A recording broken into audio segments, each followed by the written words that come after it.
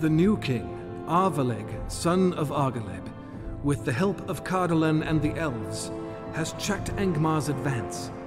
For many years they have held the frontier along the Weather Hills. Using the power of the palantír of Amon Sûl, Arveleg has foiled every attack and stratagem. The Witch King must now undertake a daring and dangerous strategy, a direct assault on the fortress of Amon Sûl. Diversionary attacks draw off the forces of Cardolan and the elves, while the main army strikes the fortress. Although not the largest bastion in Middle-earth, Amon Sûl is host to a mighty power, the Master Palantír of the North.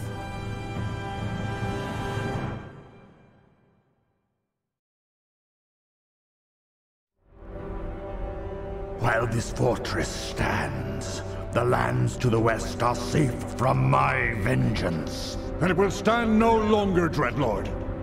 We must strike without mercy. The pretenders guard the walls of Amon Sûl with more than sinew and steel.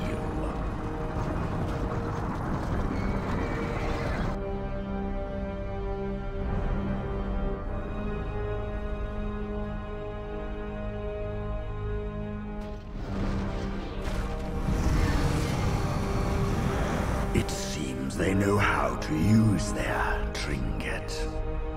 But they channel its might through accursed Mallorn trees.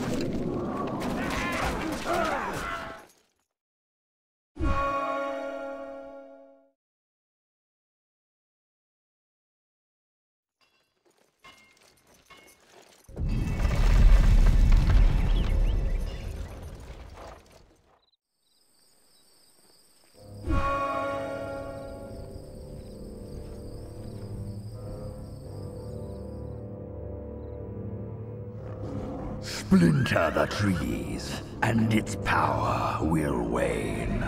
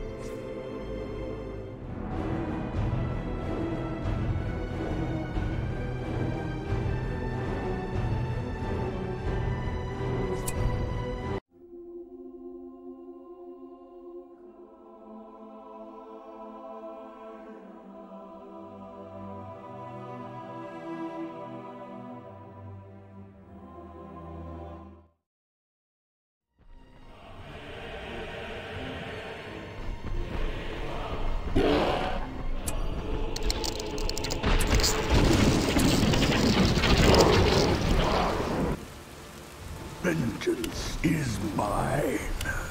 I, Rogash.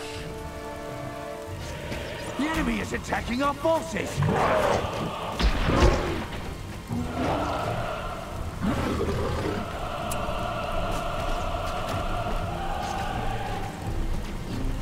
Building is ours now.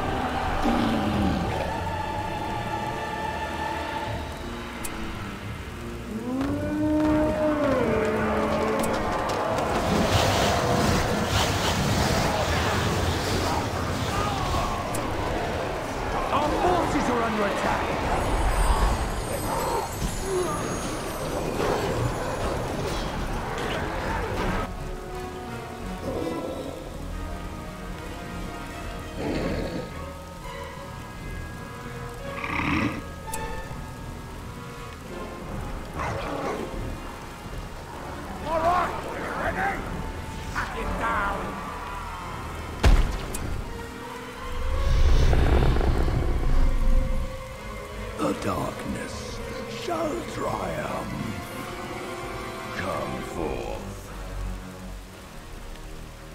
I serve the Witch King now.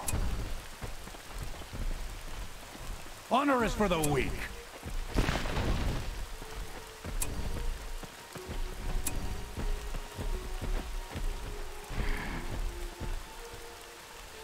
Battle is joined! The darkness waits. Stone to dust.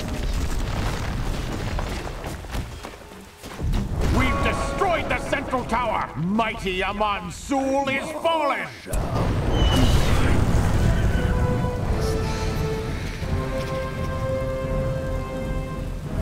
All shall kneel before the Iron Crown.